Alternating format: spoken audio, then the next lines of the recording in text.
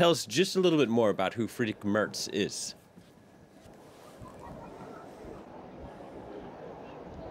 Well, in the 90s, he was seen as a rising star, an advocate of liberal economic policies, and then he got into a clash with Angela Merkel. Don't know how to put it any other way. And in 2002, he lost a race for a parliamentary seat.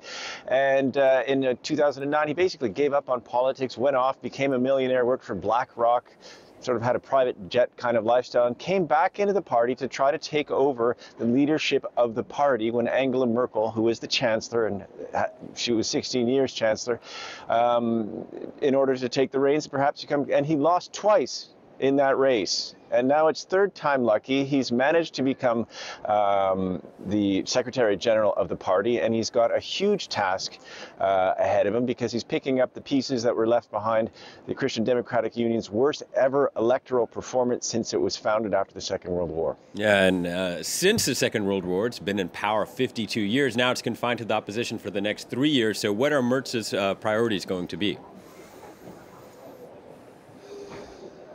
Well, he made a speech afterwards, not surprisingly. It was all digital. It was all, online. They had to cancel the actual in-person meeting, but that's pretty much par for the course here in a lot of German politics, including in the last elections. He said, not surprisingly, he's going to draft a new policy for the party.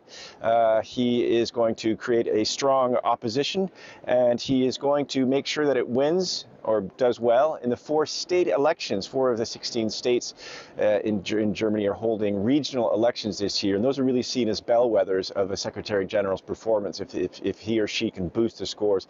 So I think that's what he has set in front of him. He already used this speech as an opportunity to enter into opposition, attacking the current Chancellor, SPD man Olaf Scholz, saying he was weak on Ukraine, and other chancellors in the past would have stood up to Moscow, would have visited Moscow, would have visited Washington. So he's already getting into, into action, I think, into the messaging. He's often described as an arch-conservative or a conservative or a hardliner.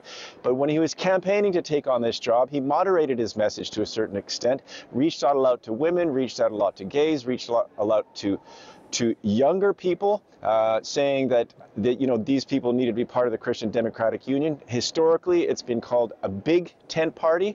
Now it's become, I don't want to, something like a 2-man pup tent party. Only 1 in 5 Germans has been voted. 1 in 4 Germans has been voting for it. It needs to do much better, and Friedrich Merz thinks he's the man to do it. All right, Nick, thank you very much. Nick Spicer reporting from Berlin.